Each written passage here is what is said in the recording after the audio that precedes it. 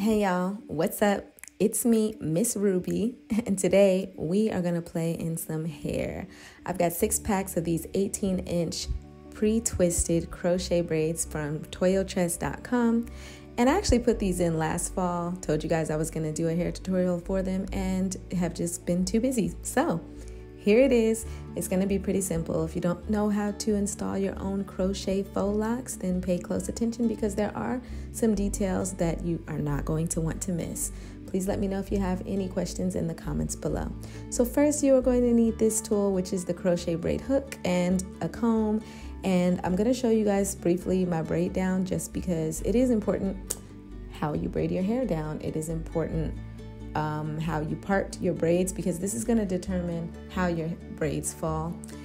Typically I would add hair, but I wanted to try it out by not adding any hair at all because I've seen some people on YouTube do it this way, and ever since this video I actually haven't really been adding hair because it worked out.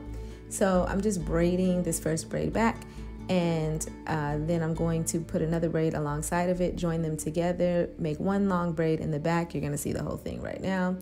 And the whole purpose of this is because whenever you're going to create like a closure, what I mean when I say a closure is I just mean an area where you expect to part your hair. Behind that part, you're going to want it to look like it's closed off because you're not going to want it to look like just one long gap in between 2 rows of crochet braids going down your entire head, if that makes sense. So that's what that's for. Next, I'm going to continue to add the rest of the braids going in a backward direction, and if you see right here, this means that this is where I'm going to kind of close it off and create like the perimeter trail of braids along the back. It's moving really quickly because I'm just assuming y'all know what this is, and if you don't, then just ask me below. I have other videos with more detail. Oh, say what up to the baby, y'all. This was like 6 months ago and she is still all over me, just the same. So here's the final braid down. And as you can see, I joined most of them together. That way I have multiple opportunities to create different closures. Now, what you're seeing right now is the bottom of these braids. They tend to unravel because my hair was pretty short. So if you're dealing with short hair like me that gets pretty loose in your braids, you're going to want to add some hair toward the end of the braids. That way it helps them to stay together. So I'm showing you an example of what that looks like here. And then I'm going to take all of the braids, I'm going to cross them over one another, I'm going to get a needle and thread, and I'm going to stitch them down.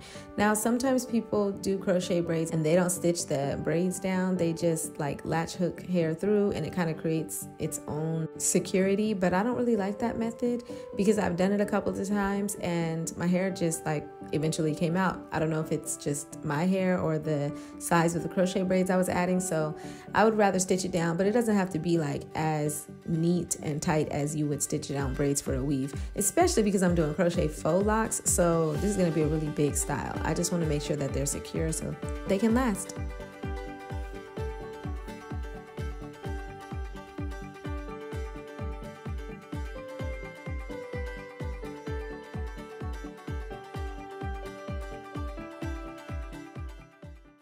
So now I'm going to show you guys a close-up of the crochet hair. This is really important because this hair in particular gave me some trouble. It was really pretty hair, but it definitely gave me some trouble at the loop area. And you're going to see what I mean in just a couple minutes when I install it. But basically, you're going to want to find a way to open this up. You can either use your fingers if they work. For me, my fingers weren't really working that well. So I had to like get like a clip to dig into it and then stick my fingers in afterward to fully open it up, because when you go to try and install them, as you can see right here, if it's not fully opened up, then you're going to cause it to like mat and tangle.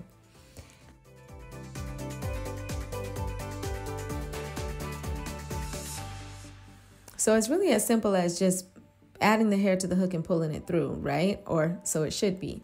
But look at what happened right here when I pulled the braid down and tried to just secure it at the base. You see how like that curly piece just kind of loosened up? That kept happening to me so many times. So I had to like figure out, because I had did a couple of test braids that I didn't show you guys, but I basically had to realize that after I pulled it through, because it does have this curly hair attached to it and it tends to kind of like look all loose and just not neat. After I pull it through, I twisted it a time or two to like tighten it as much as I could while still allowing my finger to fit through it, which is kind of like a little challenge because it needs to be like as tight of a loop as possible so that when you go to tighten it at the base, there's not a lot of opportunity for error. So, and as you see, there still was a little bit left hanging out. So what I did was I just went in with the crochet hook and I just grabbed that extra piece of hair and kind of just pulled it through so it could be stuffed down.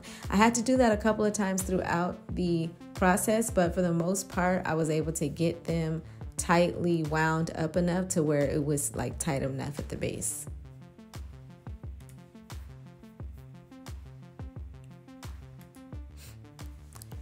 So now I'm just going through and adding them. As you guys can see, there are gaps in between a lot of these. That's super important because you don't really want this hairstyle to be way too full. If you were to put a piece or a braid to cover up every single piece of your cornrows, then you would have like double the amount of hair that's in my head. The challenge with this is you have to choose wisely where you want to toss your hair from side to side and where you want your part to show. Because as you can see right here, I'm basically choosing this off-centered part. And so I'm putting the braids close together because I'm going to eventually close this up and use this as my part area. But when I tried to toss it to the side, you know, just considering that I might want to wear my hair a little different, you see all this gap, that is a no-no. So I ended up having to go in and add hair to multiple places because I wanted to give myself the freedom and flexibility to be able to toss my hair around. But you know, you don't necessarily have to do that. If you find an area that you like, just stick to that area. It allows for less bulky hair at the end of this style.